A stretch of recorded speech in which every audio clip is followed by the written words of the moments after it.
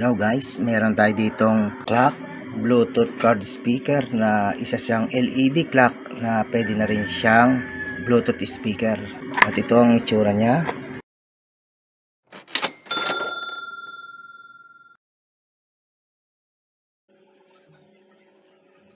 Ayan, may dalawang speaker sa likod at ito ang mga button niya.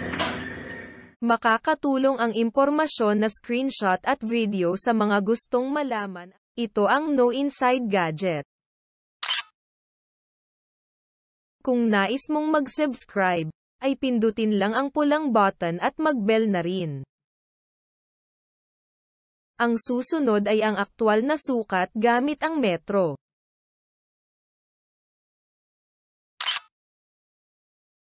Ang power on ay dito. Kailangan mo lang pindutin ng 2 seconds. Ayan, nag-clock mode. Sa pagsiset ng time, pindutin lang yung set ng 2 seconds. Pindutin mo lang yung plus at minus. Okay, atras, 11. Then, pindutin mo uli ng isa pa yung set para malipat sa kabila.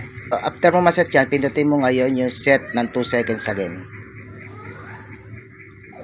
Ayan. Meron din siyang menu na gusto mong paliwanagin at i-dim light. Ito yung light. Meron din siyang M na panlipat kung gusto mong gawin, kung ayaw mo ng clock, gusto mo siyang gawin Bluetooth, kailangan mo pindutin yung as in menu. Pindutin mo na isa. Ayan, naka Bluetooth mode na siya. Pwede na siyang i-scan ng Bluetooth kung gusto mong magpatunog. Tapos, pwede mo rin siyang pindutin ng FM. Ayan, pag nakita nyo may sign na ng FM, pindutin nyo lang yung M at yung plus ng sabay. M at saka yung fast forward pala. M at saka yung fast forward. Sabay. Pindutin nyo ng 2 seconds. Ayan. Nakikita nyo, nag-i-scan na siya. Pag may na-scan siya, nasa-save na automatic sa memory niya yung may scan niyang mga channel. Sa pag-change naman ng language ng English, halimbawa hindi nyo maintindihan at Chinese ang salita, pindutin nyo na uli yung M at saka yung plus. English Bluetooth mode. Ayan.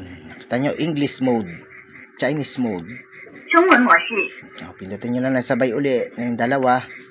English mode. Sa pagseset naman ng alarm, pipindutin nyo lang ng 1 second yung set. Kanina, kung set ng time, kailangan 2 seconds. Sa alarm naman, pindot lang ng 1 seconds. Bali, isang pindot lang. Yan, makikita nyo, may sign siya ng alarm. At pindutin nyo ng 2 seconds para mas bago ang oras. Ayan. At pindutin nyo na yung plus minus kung anong time nyo ilalagay. Tapos, pipili kayo ng tunog kung anong gusto nyo tunog ng alarm. Yan yung una. Gusto nyo ng iba. Ganyan yung pangalawa. At ito yung pangatlo. Ang kagandahan ng Bluetooth speaker na LED clock na to ay rechargeable siya. At meron siyang built-in 18650 battery sa loob na 1800 mAh. Pinapakita rin kung anong degrees sa paligid at yung time and date. Kahit nalobat siya, nakasave pa rin yung sinet mong time. Ang kagandahan dito ay built-in at rechargeable siya. Pwede siyang handy at meron siyang dalawang speaker na malakas sa loob. Medyo malakas din siya at talagang magugustuhan nyo. Ang presyo nito sa merkado ay nasa 350 nung mabili ko. At narto ko para i-vlog sa inyo. Ito, chinacharge ko siya sa ngayon. At yung charging niya ay pang cellphone na Android type. Okay guys, sana may natulong ako at naibahagi ngayon dito sa No Inside Gadget. Subscribe lang kayo at marami kayong mapupulot at mga bagay na bago kayo bumili ay nakita nyo sa mga video ko. Salamat!